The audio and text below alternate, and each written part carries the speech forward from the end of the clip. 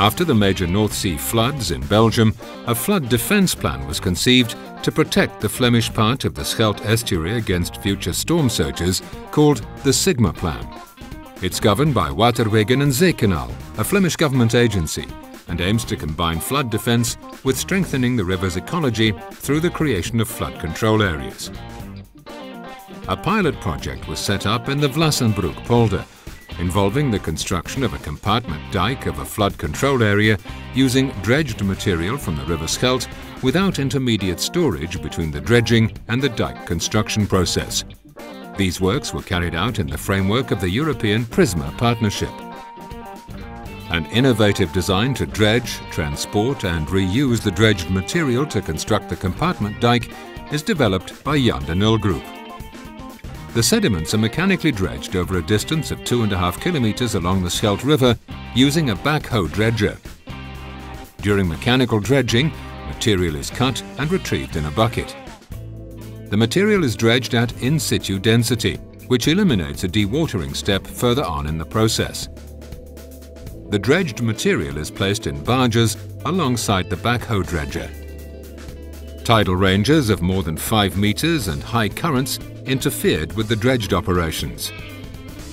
The loaded barges are transported by means of powerful push tugs over a distance of 35 kilometers to the unloading area located in Vlassenbroek, Dendermonde. Once properly moored, the barge load and sediment quality are determined by means of a barge survey. The unloading platform is designed to unload, screen and transport the arrived sediments. The uploading is done by a long-reach transshipment crane mounted on a spud pontoon. The crane places the sediments into a vibrating screen which extracts the large debris. After screening, the sediments fall into a dispenser which is connected to 2 high-density pumps. These pumps push the sediments under high pressure into a 600-meter-long pipeline towards the shore-based mixing unit. Once pushed through the pipeline, the sediments arrive in large ploughshare mixers. A premix of additives is accurately dosed and mixed with the sediments. When the mixture reaches the outlet of the mixer, it's transformed into a homogeneous mass called engineered sediments. The engineered sediments fall into large hoppers before being loaded into dump trucks. These trucks transport the material to the dike construction area located 500 meters further into the polder. The engineered sediments are first placed in a reception area.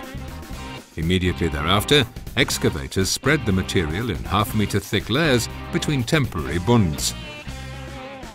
The material starts hardening in place, and as soon as the desired strength is reached, new temporary bunds are made and a subsequent layer of engineered sediments can be placed on top of the previous layer.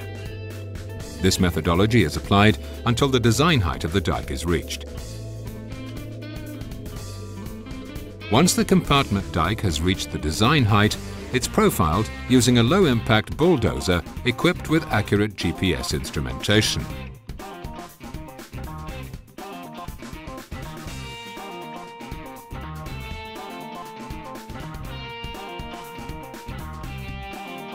A quality assurance and quality control plan was in place to ensure that the design requirements were met through the execution of the project. In situ hydraulic conductivity was measured by means of the double-ring infiltrometer.